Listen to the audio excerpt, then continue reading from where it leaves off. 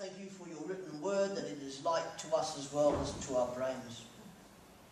Pray now as we go into this next session that you would be our focus and that your glory would be the purpose of our lives. And we ask this through Christ our Lord in the power of the Spirit. Amen. Amen. So let's have another song From to start with. More like you.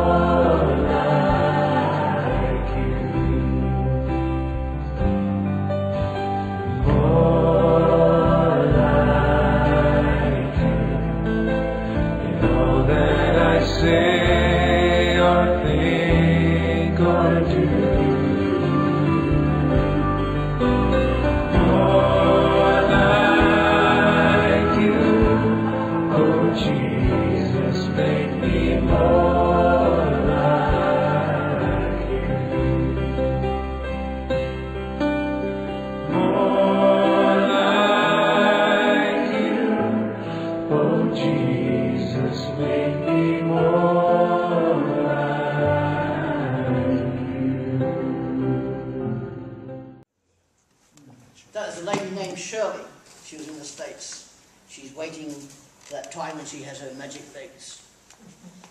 She can run. So we decided that we're going to look at the armour. And poor old Alfie, he wants to have a different size or colour. But that's probably just because he's a cool cat. Paul, writing in Ephesians chapter 6, verse 13, says this: "Therefore, put on every piece of God's armour so that you will be able to resist the enemy in the time of evil.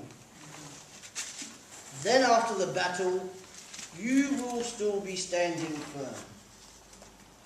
Stand your ground, putting on the belt of truth and the body armour of God's righteousness. For shoes, put on the peace that comes from the good news so that you will be fully prepared. In addition to this, hold up the shield of faith to stop the fiery darts of the devil. Put on salvation as your helmet and take the sword of the Spirit, which is the word of God." Amen. Thanks, Paul. Hear me? Sometimes a Christian disciple, there's a we all have this, there's great pressure to compromise our life and faith. And we are pressured to be disobedient to the God that we hope to serve. We get those insatiable thoughts of lust, revenge or pride. Doubts set in, guilt appears constant. And to help overcome that, God has given his people spiritual armour to wear during the constant battle with sin and temptation.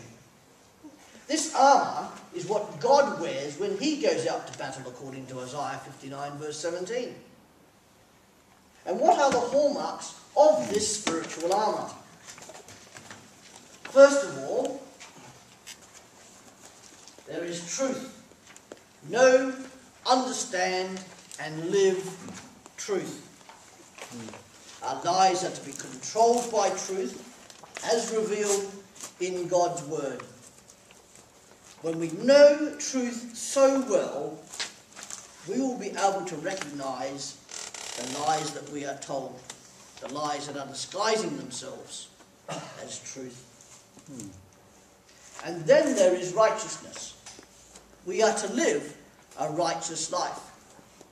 As Christians, we have already been declared righteous before God. We have to live it. When we started as a Christian disciple before God, we were given the righteousness of Jesus, which we were talking about during the group time, weren't we? But that righteousness needs to be lived out in our lives. If it isn't, that's when old hairy-legged Satan tries to come about and attack us. Then there's the gospel. Be ready to share it and rely upon it. Because we have peace with God, we are able to withstand without fear the attacks of old hairy legs, the enemy. We have peace with God, but we are also to exhibit peace with other people. Where peace is, the discord of our enemy cannot prevail. Then there is faith. Show total trust in God in your life. The faith we have is a defensive weapon against the mistruths that come into our head. The lies, the blasphemy, the lust, the greed, the selfishness, all our little darts thrown by old hairy legs to prick us. But by maintaining our trust in God's promises and God's power, these little darts are extinguished. Thanks God. Then there's salvation, the assurance of our salvation. Be assured. That's why I put the assurance as number 1. Let your mind be controlled by the Holy Spirit who lives in you, so that you are not led astray. Use your minds, that's why we have them. Your salvation rests in nothing apart from God's promises and Jesus' righteousness.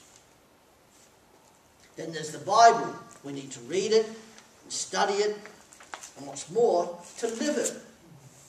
What was Jesus' main weapon against Satan when Satan came to attack him? He quoted Scripture. That's why we are to study it, learn from it, and trusting the Holy Spirit who lives within us. Sometimes we forget that. He lives within us to lead us and reveal it to us. And we're to grow in the grace and the knowledge of Jesus, according to Peter in 2 Peter 3, verse 18. And that's only achieved through studying the Bible. That's when we hear that nagging little voice that says, God didn't say that. We can say, too right, mate, he did. Well, I would anyway. I don't know what your particular vernacular would be. And then lastly, there's prayer. We need to talk to God, not just for half hour in the morning or half hour in the evening, but through the day. That's how we're energized. Fighting in our own power is useless. When we talk to God, we strengthen our relationship with Him. The bonds are strengthened. When we ask other people to pray for us, church unity is strengthened.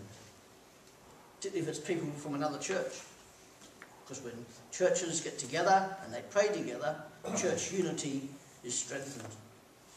And a solo Christian is an anomaly. There is no such thing, really. Except in extreme circumstances, there is always a way to ask for prayer and for help. So, how do we put on this armour? Not that way, thank you.